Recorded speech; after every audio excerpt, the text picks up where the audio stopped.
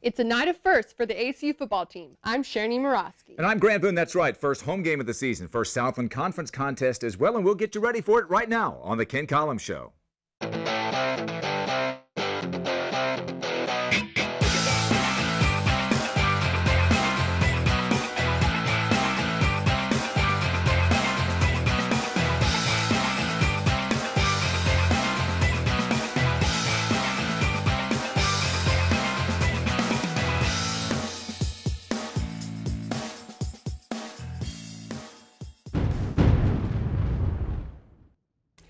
Welcome to week 3 of the Ken Collums Show presented by Lawrence Hall. I'm Grant Boone, joined by ACU senior journalism major Shera Niemirowski and the head football coach at Abilene Christian University, Ken Collums. Tonight at 6 p.m., ACU hosts the Huskies of Houston Baptist University. Coach, conference season begins tonight. Somebody's walking out of Shotwell 1-0 in the league, either you or Houston Baptist. When you talk to your team about conference play, do you talk differently than you do when it's a non-conference game? Well, you do a little bit, but the fact is early in the season you're doing so much on focusing on your own team. And it really didn't matter if we would have started out as far as a conference game or whether we went to Fresno State. You're focusing on your guys. Coach, early bye week, 16 days off. How was the time spent? It was good. We got to rest and got to heal up. You know, we only played one game. But you look up in that game, and we're limping off the field about every fifth or sixth play, it seems like. So, you know, after playing a big, strong team, you want to rest a little bit and kind of get yourself back together. First game at Shotwell Stadium since last November. We will preview ACU versus Houston Baptist a little bit later on in the show. But when we come back, we'll go deep into the ACU roster to get you ready for the Cats home opener. Glad you're with us. It's the Ken Collums Show presented by Lawrence Hall. Welcome back to the Ken Collums Show presented by Lawrence Hall. Grant and Shera here with Coach Collums. No game film to review from last week with the bye week. So, Coach, we thought we would take, with this first game coming up, the first home game, first chance for the folks in the big country to see your team in person, we thought we'd take them deep inside your roster. Look at the depth chart here to introduce folks to the Wildcats for 2015. Let's start with the quarterback position, Coach. You had a guy in Parker McKenzie last year who threw for 22 touchdowns, threw for 3,000 yards. He started the game against Fresno State. But as you found out last year, you do need more than one guy almost every single year. Tell us about the quarterbacks and what each guy brings. Well, Parker's a solid guy. I mean, he's a guy that he knows our offense. He beats people with his decision-making. And what was unfortunate last week was he made a couple of critical errors. And against good teams, they're going to make you pay. It doesn't always cost you. Sometimes you can get away with a bad decision, but sometimes it does matter. But he's a solid quarterback. He is a calm guy that can handle all the pressure, all the decisions that we require of him, and we require a lot of our quarterbacks. And sometimes I feel bad for them. They're getting blitzed from all over the place, and they're having to make split-second decisions. But that's quarterback play, and he does it really well.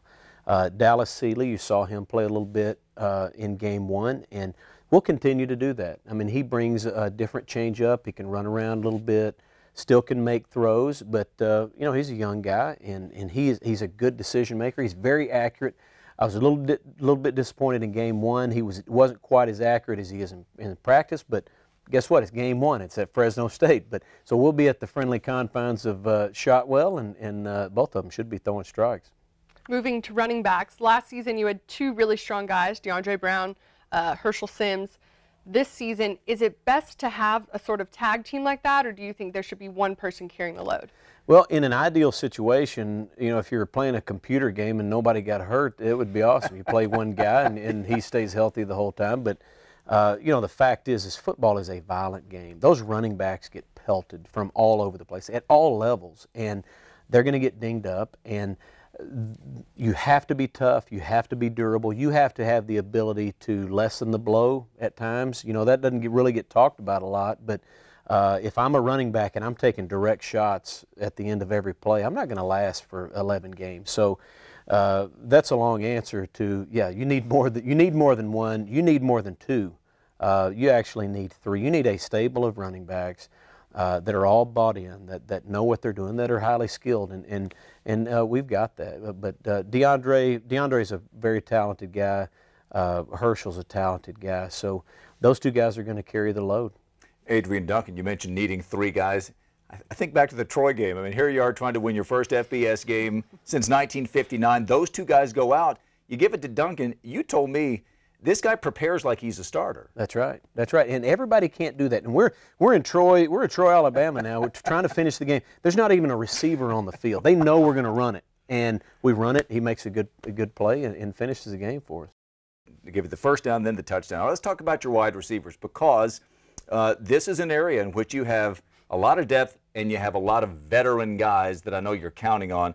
Let's start with a couple of the seniors, Cedric Gilbert and Cade Stone. What do you look for? There's kind of a thunder and lightning with those guys. That's exactly right. You know, Cedric's a big guy. He's 6'2", 225. He is a physical type receiver. He's an NFL body, isn't he? Yes, he is, and he works extremely hard. If you could see him work in practice, the guy's exhausted after every practice, and it's not like that with a lot of people. But he works so hard. So it doesn't surprise me or anybody else to see him make plays out there in the field. But Cade Stone he is not a flashy guy for sure, but you get him the ball, and by and large he outruns whoever is covering him. I mean, he has speed. He's one of our fastest guys for sure. And so we like to get him in little spots where we can dink the ball to him and let him use his speed. But you look at Jonathan Epps, he is more of a wiggle guy. Man, when he touches it, you know, people are kind of holding on. The Fresno coaches were going, man, he made us nervous, and it would be too if I was preparing against him. But you know, Monty Green, he's done a great job. He's had a great spring, great fall camp. This is his last go around too, and he should have a good season. 2 guys got their first catches as Wildcats: Carl Whitley and Byron Proctor got in the end zone in the last play of the game. That's exactly. You'll need those guys not just this year. Yep, and both of those guys are learning. Both of them have a ways to go, but you know what? They're all bought into what we do, and they accept their role. And when you have guys that do that, all these guys have really good hearts. When you watch the Wildcats play, what you don't see from the stands is their hearts, and that allows us to be a dynamic team. It really does. Let me lump in with the receivers tight end, because Jamie Walker is one of the best in the business. He sure is. He can create some matchups that you have to take advantage of. You cannot go into a game, especially in the red zone. You see in the NFL all the time, all those tight ends catch red zone passes, and he creates some issues for some defenses. Mm-hmm. Speaking more young guys, the offensive line, you had 3 guys play their first game in Fresno. How do you expect the O-line to perform this season? Well, they better perform a little better than they did against big, strong Fresno. Yeah. And but the thing is you know, Cody Funk's our main guy. He's our main left tackle, and he anchors this whole thing. But when the closer to the ball you get, you need working parts. I mean, there's a whole lot that can happen with your guards and your center, and we've just got guys who hadn't done it much, and they're going to be good. They'll take a big step this week. You'll see tonight. They'll play better, and they'll be able to open up some holes a little bit better than they did against Fresno. But we should be fine. All right, that's the offense. When we come back on the Ken Collums Show, presented by Lawrence Hall, we'll take a look at the defense. And as we go to break, take a look at scores from last week in the Southland Conference.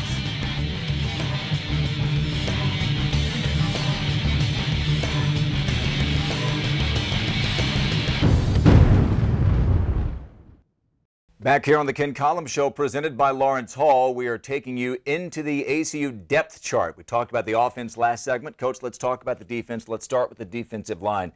This is a unit that lost one of the very best pass rushers in ACU history, Nick Richardson.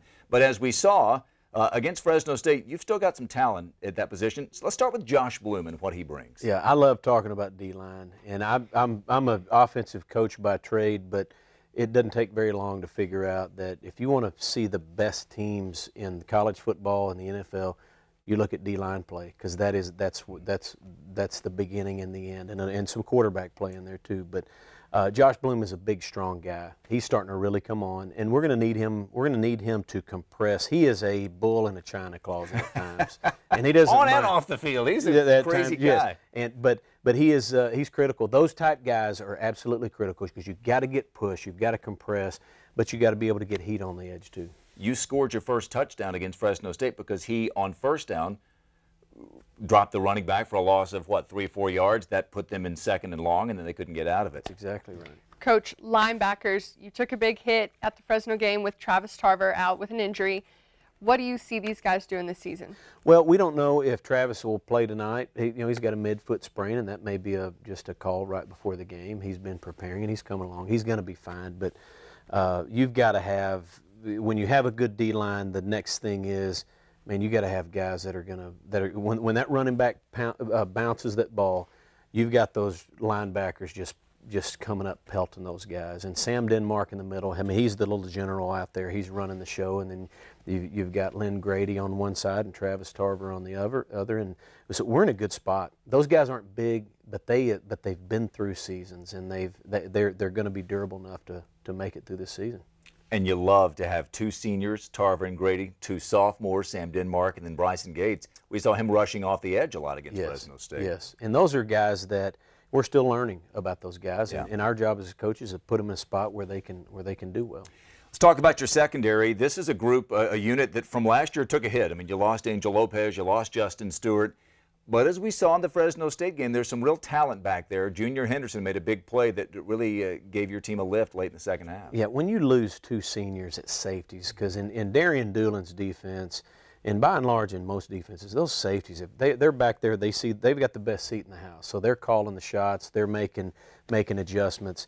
And when you put guys in there that haven't played, it's a little bit spooky. But, Junior Henderson, he's still learning what he's doing, but he's a good player, and he was in the right spot at the right time.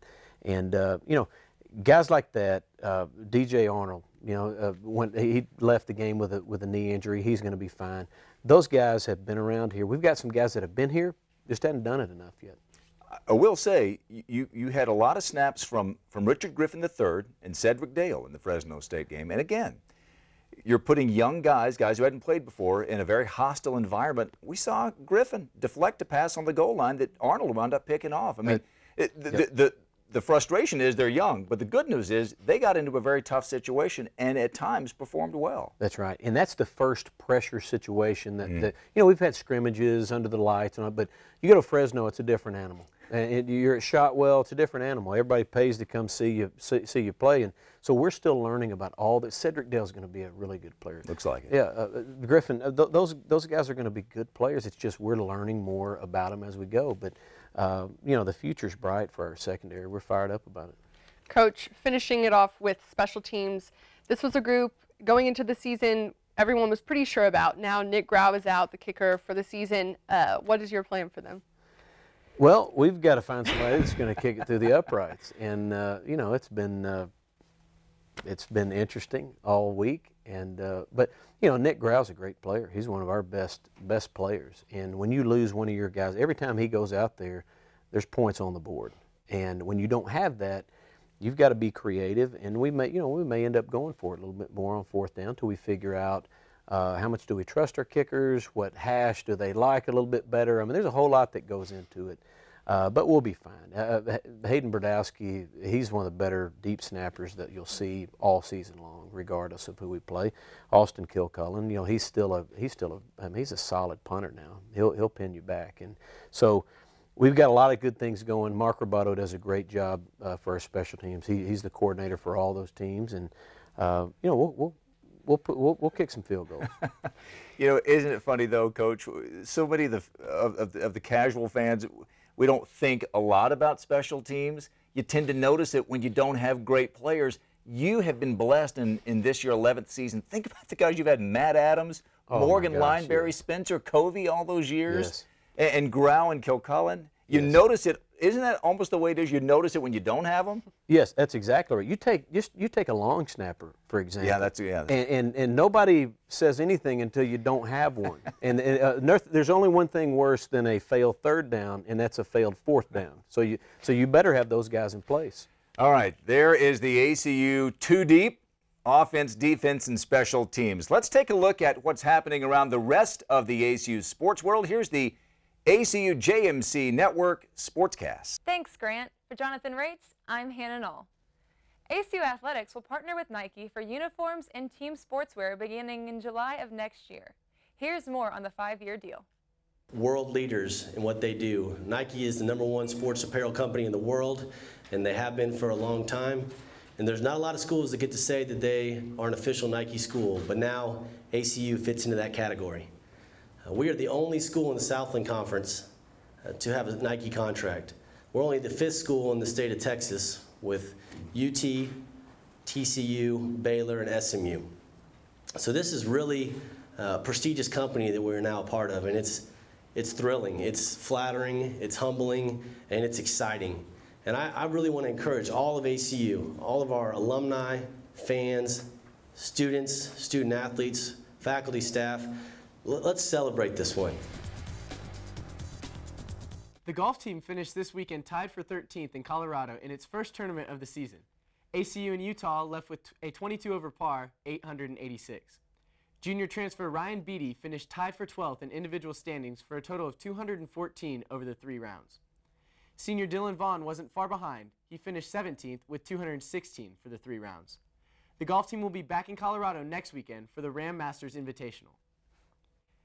The tennis team hit the court this weekend with an inter-squad scrimmage. The team will travel to Midland on Friday to face its first opponents of this season in the Racket Club Invitational. After seeing everyone play this weekend, I'm really excited to see what our freshmen are going to bring to the table. We have 3 new freshmen, Sebastian Langdon, Cole Austin, and Josh Sheehy. All of them are freshmen. We have a transfer sophomore this year actually too, so we got 4 new players. So I think they're gonna bring a lot to the table, and I'm excited to see what they're gonna add to the team, because last year we didn't have a very big team, so this year we've almost like doubled in size. So that's exciting. I'm expecting it to be a lot of fun because in college it's all together as a team, so you have a team supporting you all the time. You're not just out there alone, and it'll be a lot of fun to play. And it's been great to walk out here every day and know everyone else is going to be out here. You don't have to go look for your own people to hit with, and you get to see the people all the time. They're like our family now. The ACU soccer team suffered 2 losses this weekend against TCU and the University of Texas. TCU outscored the Wildcats 4-0 and had 19 shots compared to ACU's 5. ACU kept UT on its toes with a close game that ended a 2-1 loss for the Wildcats. Goalkeeper Sydney Newton had a strong showing with 11 saves, but UT outshot their opponents with 26 shots next to ACU's 9. Sophie Standifer was a key player in the match, scoring the lone goal in 4 attempts. The Wildcats have their first conference game Friday at home against Texas A&M Corpus Christi. As we welcome you back to the Ken Collums Show presented by Lawrence Hall, take a look at this week's Southland Conference schedule. You'll notice Northwestern State at Hale State taking on the Bulldogs of Mississippi State down in Starkville, Mississippi. And you'll also see 3 other Southland Conference matchups, including Lamar visiting Sam Houston State. The Cardinals last week gave the Baylor Bears, the mighty Baylor Bears, a heck of a first half fight. All right. ACU and Houston Baptist tonight, the Southland Conference opener for both teams. The 3rd meeting between these two, the first meeting in Abilene. The first 2 games were in Houston. Last year, Herschel Sims racked up nearly 200 all-purpose yards, 3 touchdowns in a 59-14 Wildcats win in Houston. ACU won big in the first matchup as well, 69-12 in 2013. That was Houston Baptist's first ever season of football. It wasn't even officially a season. They played just 7 games that year. Coach, let's look at tonight's matchup. Both teams come in getting ready for their first Southland Conference game. You're 0-1 after the loss to Fresno. They're 1-1. They beat an NAIA team, Bethany College from Kansas. They lost big 34-10 to Northern Colorado, a team you'll finish your season against in November. How important is it? How much pressure does this offense feel to have a big night after some of the frustration it felt against Fresno State? I don't think there's any pressure on us whatsoever. The pressure is, you know what, let's go out and play clean, and not, because we don't ever talk about points. We don't even have a goal, hey, let's score this amount of points. It's just, you know what, let's play clean. Let's protect the ball. We should be the best in the country at protecting the ball. And if we go out offensively and play clean, do the right thing, make good decisions, we should be fine. We're not going to be, it's going to be a little bit different than Fresno State. We're not going to be overwhelmed at any point with matchups across the board. The matchup should be favorable a little bit more toward the Wildcats. Coach, flipping it, looking at Houston Baptist's offense, what's the #1 concern for your defense? Well, we've got to play smarter defensively. Last week we played hard. I mean, against Fresno State, we played extremely hard, and for 4 quarters we played hard.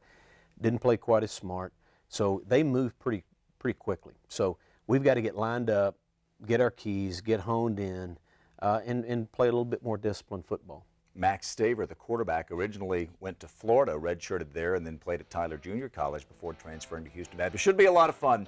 The Southland Conference opener, the home opener at Shotwell Stadium, 6 o'clock kickoff. We'll have the pregame show for you on the ACU Sports Network beginning at 5:30. And don't forget Wildcat Country, the new tailgating area at Shotwell Stadium, opens at 3 p.m. Free food, games for the kids, fun for all ages. Hope you can make it out for that. For Shera, Niemirowski, for Coach Ken Collums, I'm Grant Boone. Enjoy the game tonight, and thanks for watching the Ken Collums Show presented by Lawrence.